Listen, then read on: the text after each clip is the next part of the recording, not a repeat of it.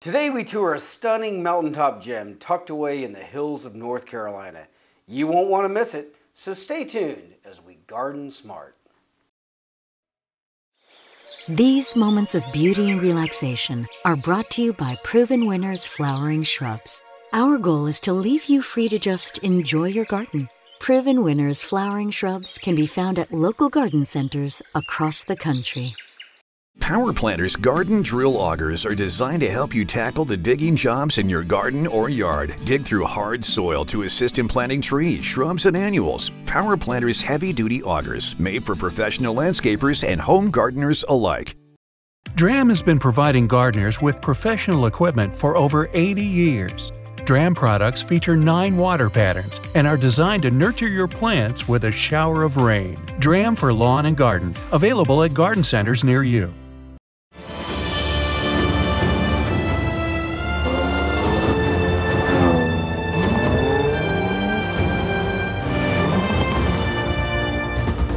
The Jaguar F-Pace.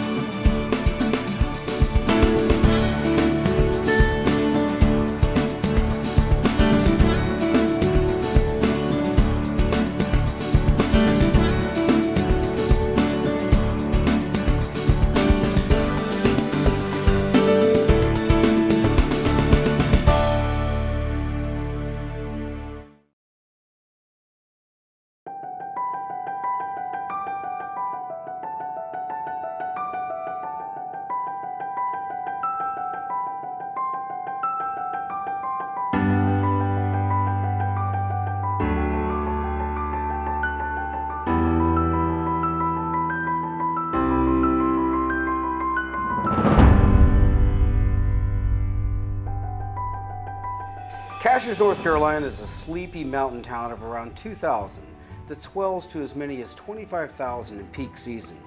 Convenient to both Asheville and Highlands, it has become a popular vacation destination for those who love exploring the many beautiful sights of the Nantahala National Forest. This cool, lush town is surrounded by 5,000-foot mountain peaks, and with over 75 inches of precipitation a year, the area is filled with beautiful rivers, waterfalls, and of course, gardens. Summer temperatures are moderate, enticing visitors from warmer regions to seek a reprieve from the heat and enjoy themselves outdoors. As you might imagine, gardening is very popular as well, and the region has organized a biannual event known as the Joy Garden Tour that features many of the finest gardens in the area. And as a gardener, I'd say it's one of the best reasons to make the trip over to Cashiers. It's held on the odd-numbered years, so make sure you mark your calendars. Today we visit one of the gardens featured on the Joy Garden Tour, and it's the home of Judy Freeman. Judy protests that she's only an amateur gardener, but her property says otherwise. Judy and her husband painstakingly carved this little piece of heaven out of the woodlands, being very careful with their work in an effort to preserve the natural beauty of the site. The garden and estate have a timeless feel. They have heavily utilized native plants, giving you the sense that the garden is a seamless piece of the mountain. It is perhaps the most stunning example of native mountain landscaping I've seen yet.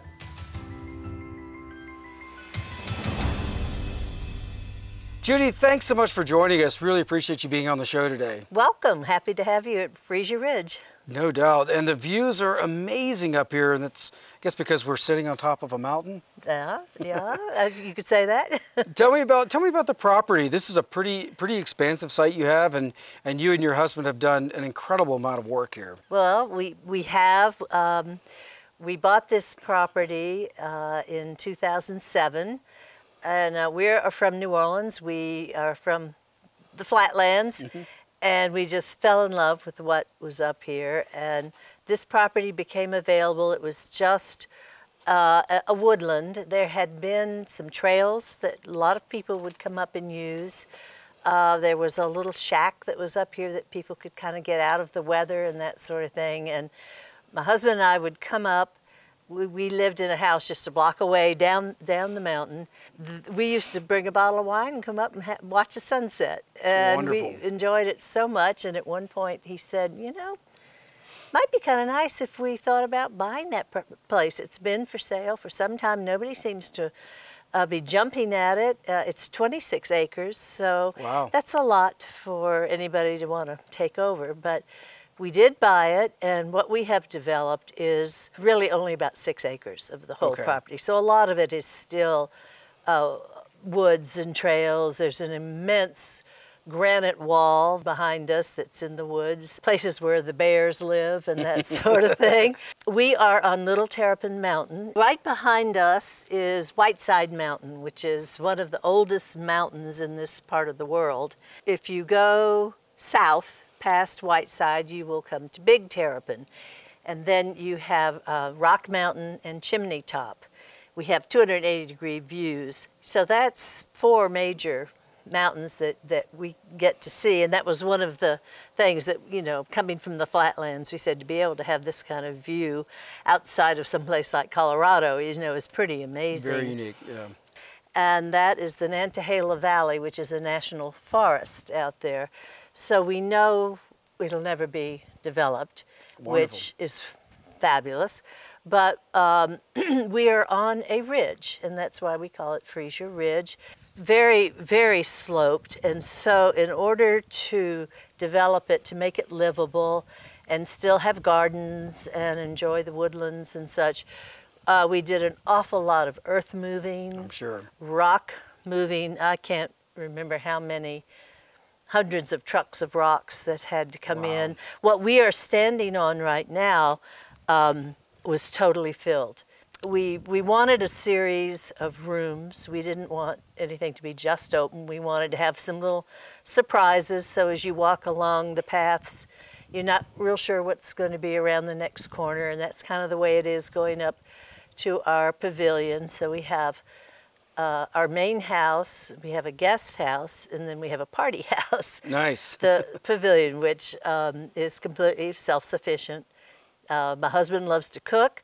We have a his and her kitchen here in this house, and then he has a kitchen up there as well, and a water feature. And we've just tried to make a variety of things here for enjoyment, to make use of what's here naturally, and try not to make it look too like we've done too much to it. We want to keep that natural element involved in the gardens. So that's why the native plants and mixed in with non-natives and such. I think you've done a great job of preserving the natural beauty of this site.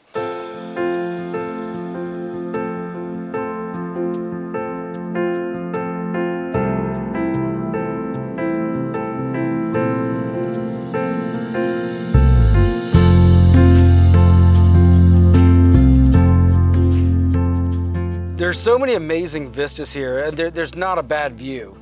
But a couple of them that are really, really special. You've got this little overlook with a fire pit, which I'm sure you've loved that in the cool weather. Yeah. Your grandkids probably enjoy that too. Yeah. We had our grandchildren, when they were young, went to camp up here. And of course at camp, they all have to have their s'mores and that sort of thing. Of course. So in the wintertime, quite often it's mild enough that you can be down there and just the heat of the fire pit, you know, is toasty and comfortable. I don't know, we've had a lot of fun things. We try to have family gatherings up here at Thanksgiving. I had a family reunion of my family in 2013. We had 60 people come up, and my nephew's son, my family's very military, and right down there, my nephew, who is a Marine fighter pilot, had his son commissioned into the Marine Corps.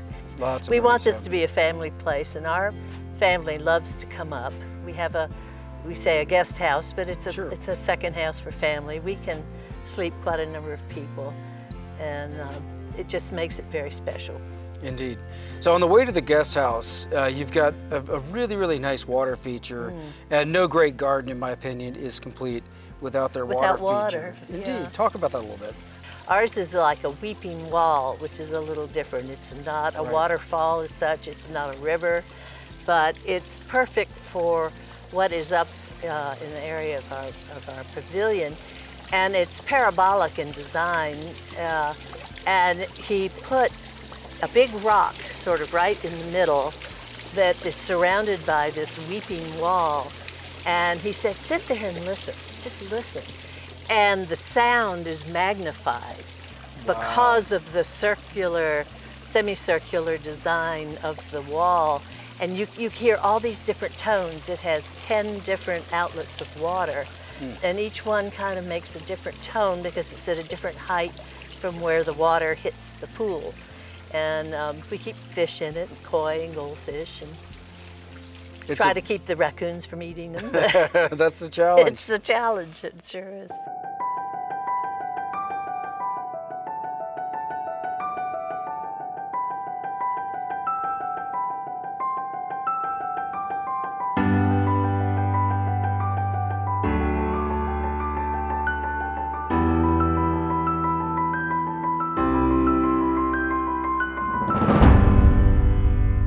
Judy, what an amazing garden. I love the way that the trails in your garden lead us around these corners that open up into these vistas that are just amazing. It's like little elements of surprise, and in every direction, it's just such an amazing place. Let's start here with the slope garden. All right, now look, the butterflies are having a good time on the Joe Pieweed there. But this garden particularly has changed quite a bit over the years. It started out with plants that were quite small. We did put in things like butterfly weed to try to get the butterflies attracted and that sort of thing. And you can't tell now, but in the spring we have 300 daffodils in here. And they're the Garden Club of America daffodils, which are absolutely gorgeous. And so we have to be kind of careful when we're putting other plants in that we don't mess up the bulbs that are under the ground. We have to be really careful about that. But as you can see, I wanted a mass of color.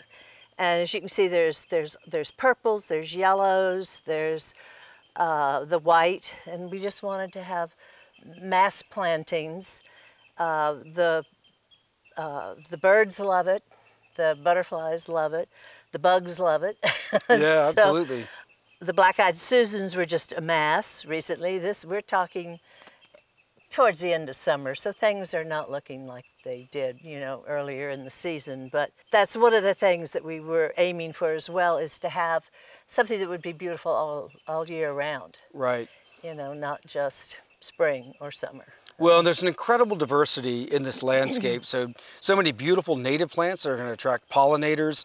And then you can see just how you'd have this wonderful succession of color year-round. And then also, foliage plays into this as well. There's some amazing plants that are going to give you, vibrant foliage, like the oak leaf hydrangeas that are going to look amazing once they start to turn that vibrant fire engine red, and the spent seed heads, and all of that makes for a very cohesive garden design and something that you can enjoy all year round. We started with a small patch of the Sheffield chrysanthemum because I had, in my garden club in New Orleans, we had some speakers who were experts on what attracted butterflies and such, and they mentioned that they just have grown exponentially. So we're now taking huge clumps out and putting them other places. Wonderful.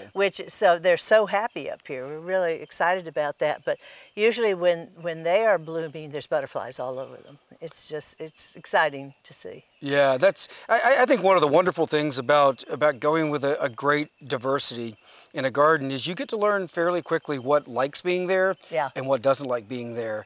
And as you're doing with the Sheffield chrysanthemums, the things that thrive, of course, those are wonderful plants to start putting in other parts of the garden and moving them around. It's a great way to get free plants too. That's right. Let's talk a little bit about the pollinators, and that's clearly something that's been important to you as you think about the garden, attracting the butterflies and the hummingbirds and all other kinds of nature. It really has a wonderful impact on the garden as a whole, just bringing nature up near the house. And the pollinators are, of course, very, very important for seed production and also just the ecosystem. Sure, and we have bees. And we have several hives of bees. They're a wonderful little Italian bee. They're very gentle. They don't go after you like some of the other bees might. They provide fabulous honey that we are able to collect twice a year. as you say, they are really key pollinators. Well, Judy, what a beautiful space. I know you've got a lot to show us, so let's go take a look at other parts of the garden. All right, let's do that.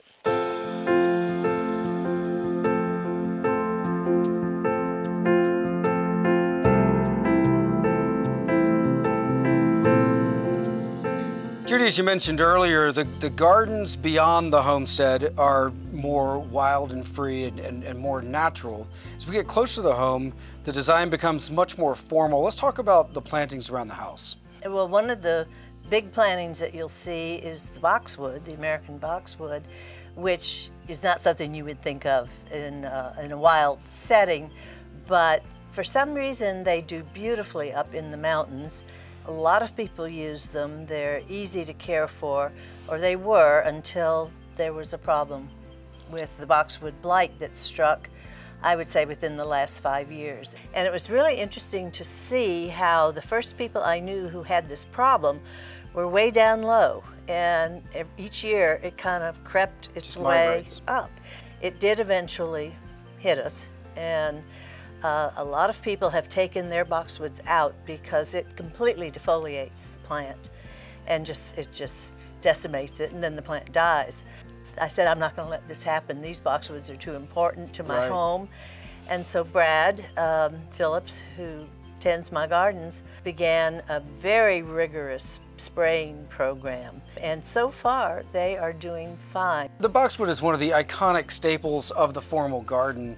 And it is heartwarming to know that there are things that we can do to battle boxwood blight. It will spread through rain splash from plant to plant to plant. That's why, in time, it's navigated throughout most of the eastern, east coast of the U.S. Yeah. And it can be treated with fungicide.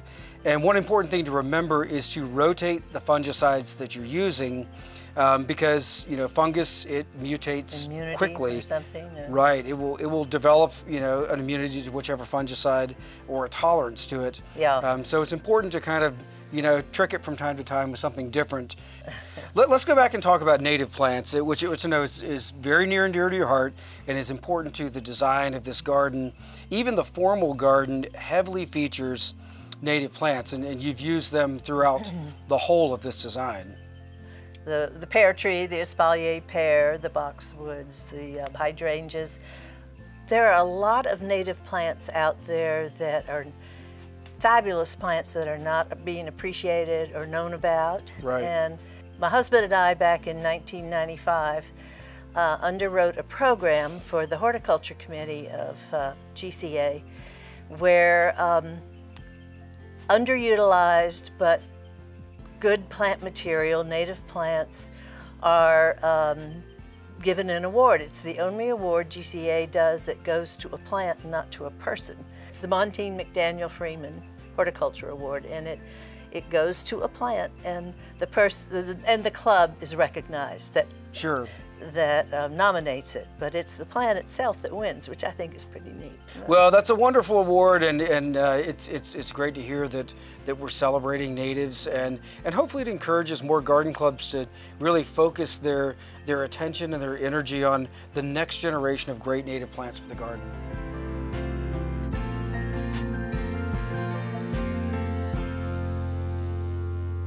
There's these wonderful little garden rooms that you've created, and I want you to kind of talk us through a number of those. I know as we were walking in, we could look down on your beautiful dahlia garden.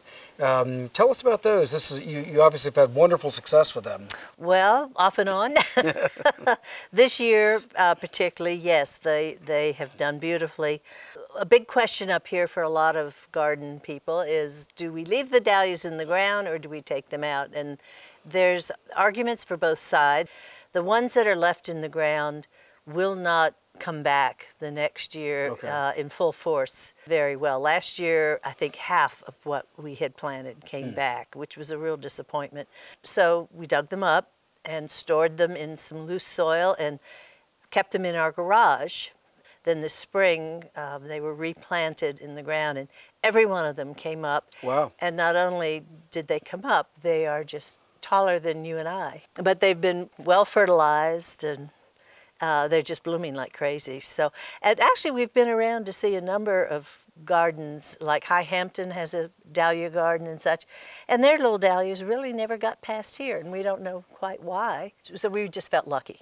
Well, that's just the joys of gardening, is having, you know, those ups and downs, and the bumper years are super exciting.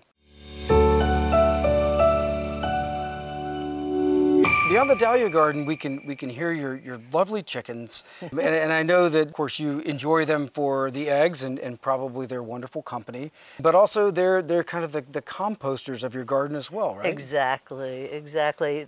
They do enjoy our company. They, whenever we go out the door, they start talking to us. So Naturally. they pop, pop, pop, pop, pop. But we only have, well, we have 6 now. We usually keep around 4, but no roosters, just the hens for the laying, for the eggs. And the residue from the chickens goes directly into the compost where it breaks down, and it makes, people think I'm crazy, but I love to make dirt. Sure. I love my compost pile. I mean, it's fascinating to watch how it breaks down and just makes this wonderful light soil. It's full of worms. That dirt then goes into my vegetable garden. And the vegetable garden are raised beds, okay, so it's easier on the back. It also helps keep a lot of the critters out, I think, when they're raised like that. But I do have a picture somewhere of a young bear who has crawled up into the garden, and she's sitting in the middle of my lettuce patch, just helping herself to all the lettuce, just feeding her face. Well, the bears love good food too. With her own private salad garden. It's so scary. That's wonderful. Yeah, it's a beautiful sight. Of course, like I said, there's not a bad view in this garden. Judy, thank you so much for being with us today. We've learned so much from you, and what an amazing garden tour. Thank you. It's our pleasure to have you here. Thank you.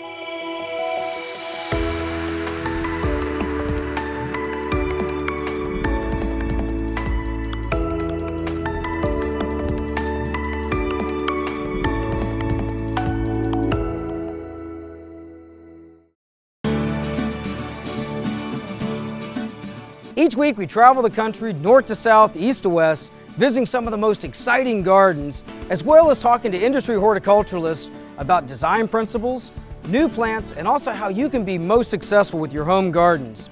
We also love answering your gardening questions, so visit us on the web at GardenSMART.com.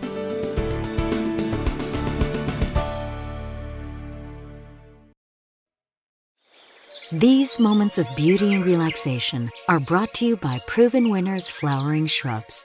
Our goal is to leave you free to just enjoy your garden. Proven Winners Flowering Shrubs can be found at local garden centers across the country.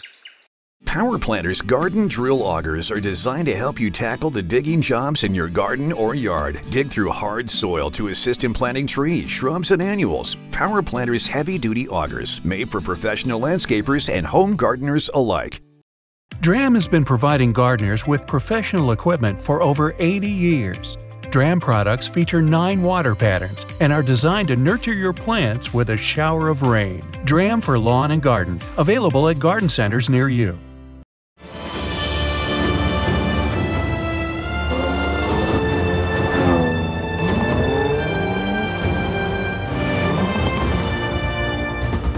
The Jaguar F-Pace. I feel like I could have spent a week here and still not experienced everything. What an amazing garden. If you have questions about anything you've seen today, visit us on the web at GardenSMART.com. You can also find us on Facebook and Instagram. And remember, even if you're a master gardener, there's always more to learn. So stay tuned for more great gardening tips and ideas as we garden smart.